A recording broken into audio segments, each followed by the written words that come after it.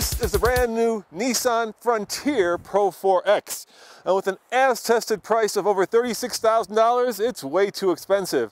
It's also way too old, way too small, and with an MPG combined of 17, way too thirsty. But it's also way too much fun. Let me show you next on the Fast Lane Truck.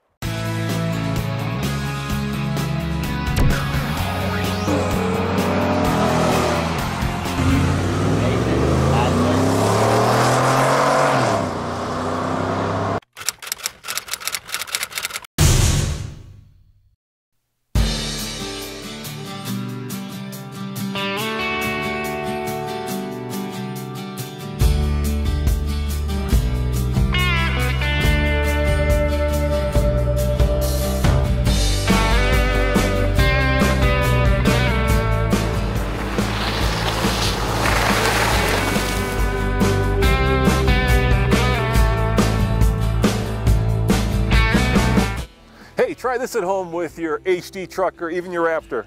Oh look, I reached into the bed and pulled out a tripod.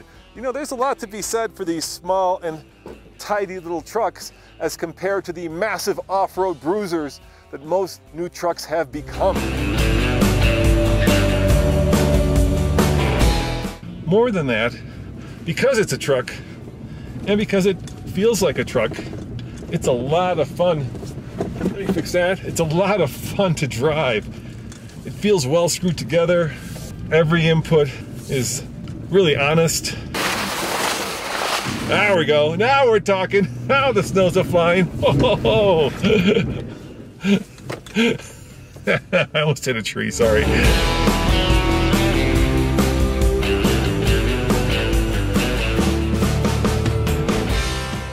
This here is a proper pick-em-up truck. You're looking at a 4-liter V6 that puts out 261 horsepower and 281 pound-foot of torque. I mean, that is so much for such a small little truck. That's the good news.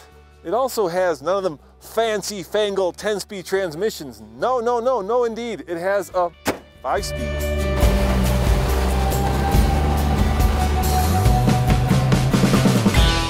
And there's a big rock coming up ahead which really tests the pickup because it's well, it's a big rock.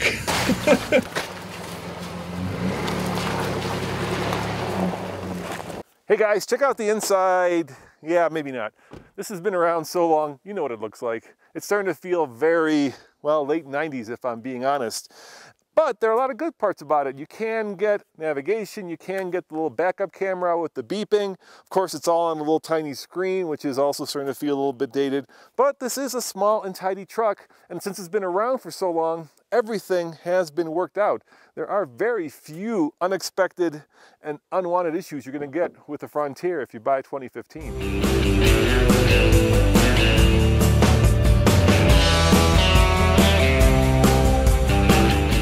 Aggressive tires, plenty of ground clearance, great approach angles, great departure angles, and not so bad breakover angle. It's everything you want in an off-road truck.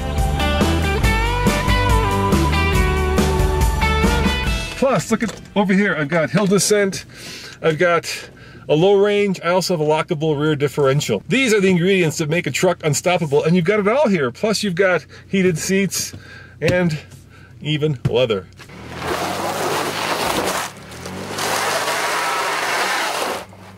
All right guys, let's talk. Ian, can you zoom a little bit? All right, you guys know this and I know this. This truck is well beyond old. There's a brand new Tacoma that's about to hit in Detroit. There is a completely new and redone Colorado, and of course the stablemate, the GMC Canyon. So this truck is past its prime. But if I'm being honest, this truck is, well, the best word is honest.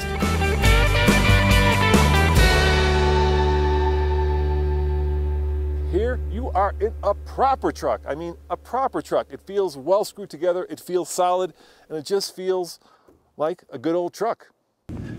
I mean, there's just something great about having confidence that it's going to be very difficult to get stuck.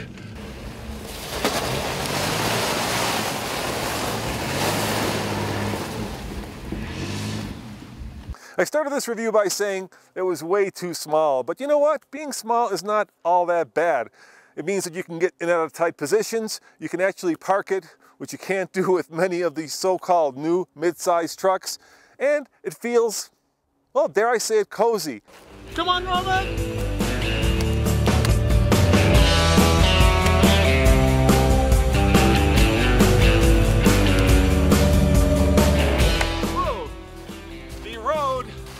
Now officially open.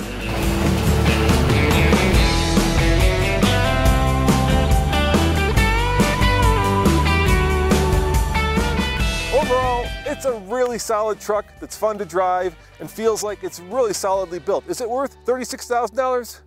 Well, I'll leave that to you guys to decide. As always, this is Roman reporting for the Fast Lane Truck. Check out tfltruck.com for more news, views, and all sorts of truck reviews. Ciao!